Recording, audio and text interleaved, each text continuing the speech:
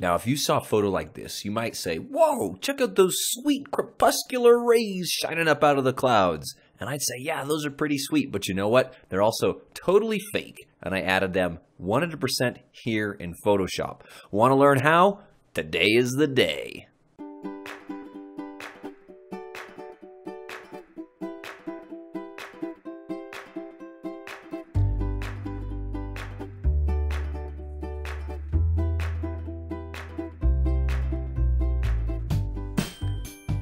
Hey everybody, and welcome to Pro Photo Tips. My name is Josh Cripps, and you can find me on Instagram and Facebook at Joshua Cripps Photography.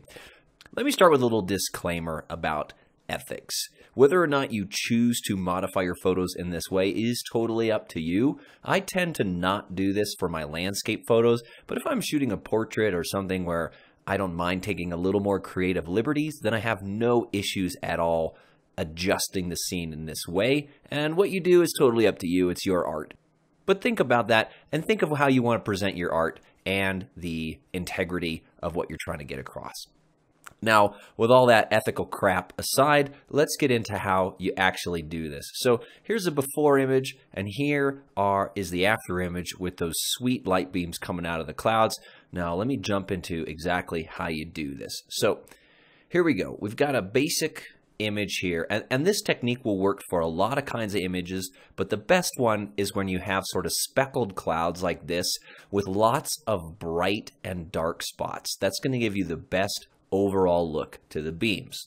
Now, a lot of times you get really good results when you're looking right at the sun because that gives you those highlight areas, and you're more likely to see rays in that kind of situation. Anyway, in fact, if you look closely, you can see a couple of little tiny ones that actually exist in real life in this photo. Now let me show you how to add the fake ones. So the process we're going to follow, we're basically going to isolate all of the brightest areas of the photo.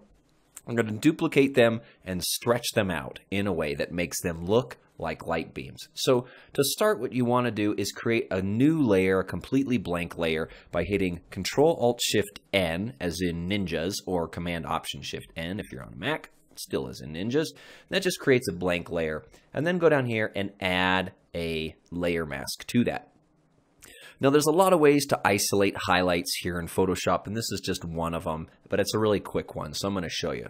You go up to Image, Apply Image, and just use all the default settings and click OK. What that does is it creates a grayscale copy of the image as a layer mask. Very cool. So now you can see we're starting to isolate those highlight and shadow areas, but we want to make it a little bit more obvious and a little more demarcated. So the way you can do that is if you hold Alt or Option and click on that layer mask thumbnail, that brings up what the layer mask looks like. Then if you Control or Command M, as in Mancy, then it brings up a curves dialog, and you can adjust the actual tones of that layer mask. And so, like I said, I wanted to isolate the highlights, so I'm going to grab the black point, and I'm just going to drag the black point way up like this, and I'm going to drag my white point down as well to make my highlights really, really highly selected and white here in that layer mask. Yeah, something like that. It's really not an exact science. You just want to isolate those highlights. And if I do that Alt or Option, click on the thumbnail again, you can see that my layer mask now roughly corresponds to the brightest areas of the image, which is exactly what I want. Okay, now that I've got this really highly defined mask, I'm going to turn it into a selection by holding Control or Command and clicking on the layer mask thumbnail. And you see it brings up the marching ants. And with the marching ants up, go ahead and click back on your background layer and hit Control or Command J. And what that does is it turns your selection into a completely new layer. And you can see if I isolate that layer, it's just got the brightest parts of my photo as this new layer, which is exactly what I want. At this point, you can go ahead and delete that masked layer. We're just going to be working with the highlight layer from now on. So here comes the fun part where we start to blur it out and make it look a little bit more like light beams. What you want to do is go up here to Filter, Blur, Radial Blur. Now, Radial Blur gives you an option to sort of go ludicrous speed and stretch out points from or stretches out your image from a common center point. And what you do is make sure that your blur method is set to zoom, And I like to put the amount up to 100. And then click where the light source roughly is in the photo. I wish you could click directly on the image, but it doesn't work that way, so you just kind of guesstimate. So in this photo, the sun is about halfway between the top and the bottom, and it's maybe a third of the way in from the right-hand side. So I'm going to select a point in this box that roughly equals that, about halfway up and a third of the way in from the right-hand side, and go ahead and click OK. Now, as you can see, that started to make a little bit of our blur, but I want to really stretch those lines out and really exaggerate them. So I'm going to blur this a couple more times just by hitting Control or Command F, and that will tell Photoshop to run that blur action again. That's probably good. And now to make the beams even stronger, I'm going to simply duplicate this layer a bunch of times. So I'm going to hit Control or Command J.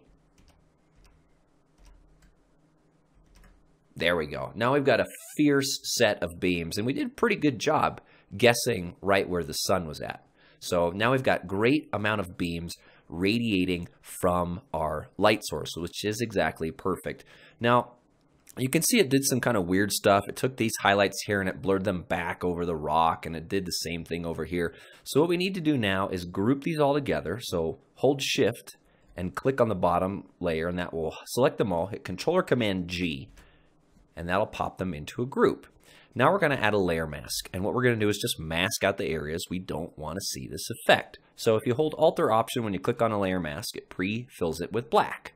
Perfect. So now all our beams are gone. All that's remaining to do is to paint them back in where we want them. So I'm going to hit B for Brush Tool and make sure I've got white selected with a relatively low opacity, and that gives me the ability to really fine-tune where my beams are coming in and do it with some nice subtlety. So what I've found tends to work the best is to figure out where your highlights are. You can see I got my bright clouds here along here. I've got some more bright clouds here and up here and over here. And starting at those highlights, paint away from your light source. So I'm just gonna, I've got this low opacity soft brush, and I'm just starting with my highlights and painting in a straight line away from my light source like this. There we go. Now in some areas, you're going to see that you're going to get overlap in a way that you don't want or you don't like. For example, this light beam should not be shining over the rock, right? It should be going behind it. So once you've kind of painted in the beams in the way that you think looks good, then you got to come back in with a black brush with a high opacity and paint back out. In fact, I'm going to zoom in to do that with a little bit more targetedness and just paint out the areas where those beams shouldn't be. And if you get a little sloppy with this part, it's okay, because things in nature aren't precise, and so nobody's going to be able to sort of predict or tell where the light beam should be or shouldn't be appearing. So you just want to make sure that it's not shining backwards like I just painted out this area, because this is the highlight area that's producing the beam. It shouldn't be shining back toward the sun. In fact, we can make that one maybe pop out a little bit more just by painting from the highlight again away from the sun.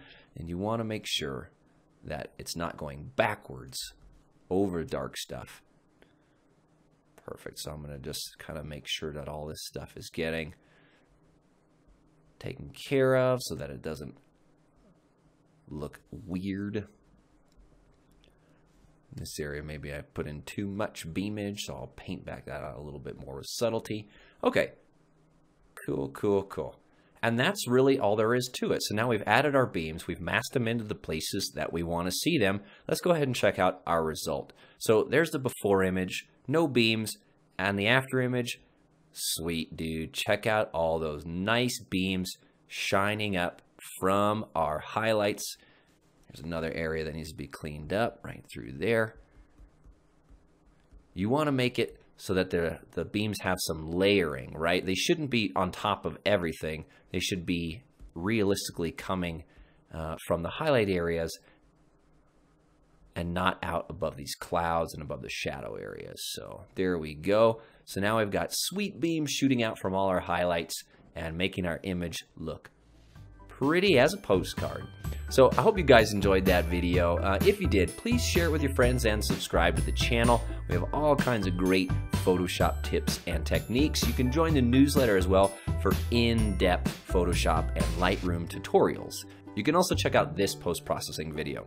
Until next time, have fun and happy shooting.